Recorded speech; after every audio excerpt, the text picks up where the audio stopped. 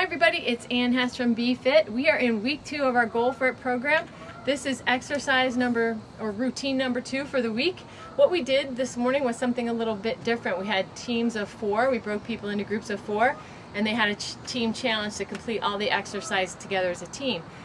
You may not have a team or a group of 4, but I do encourage you to get a family member or somebody to do this with you. You can absolutely do it on your own. Our first exercise today was med ball sit-ups. So as a group of 4, they did 200. So as an individual, each person did 50. So if you're on your own, you're going to do 50.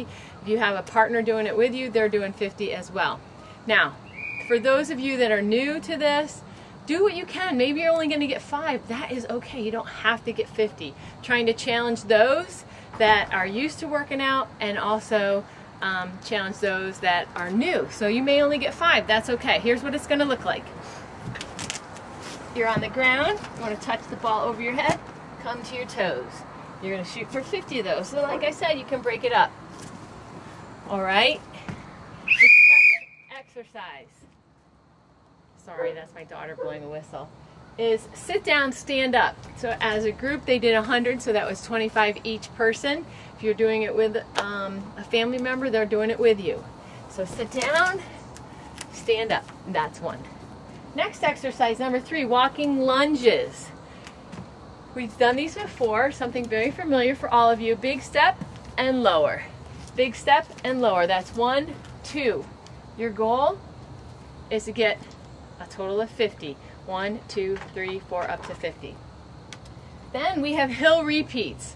So you want to find a hill near your house. You can use a treadmill. You can do stairs in your house. Go up and down the stairs 3 times. Or find a hill outside and do it 3 times. If it's a really long hill, maybe you'll just do it once. A little bit of cardio in there. Then we have squat touches. Each person is doing 25. Just like this. You're just touching the ground. Okay? If you cannot reach the ground, don't be afraid to just go to the air. Go to your knees. That's alright. Med ball taps. Med ball's going right to the ground. Or a ball, any kind of ball, and you're just tapping it. We're going to go for 100 taps. You can take it up.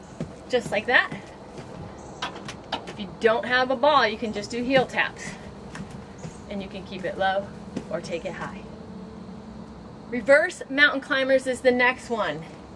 And as a group they did 80, so that means each person did 20.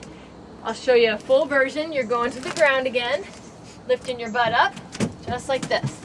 You can tap them, or you can take it fast.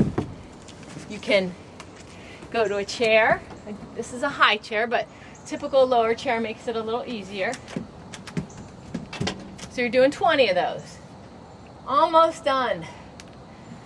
Now we're doing, you can use paper plates. I'm just using a piece of paper here because I just don't happen to have paper plates. Do this in your kitchen, it's great. You're just going to push them across the floor 1 time, 2 times, 3 times, total 4 times across the floor. So it's like a bear crawl. You're just pushing them across the floor, just like that. The paper plate's going to glide really nice. Then you have burpees. You guys are all too familiar with these. They're part of a staple of all of our workouts. Burpee.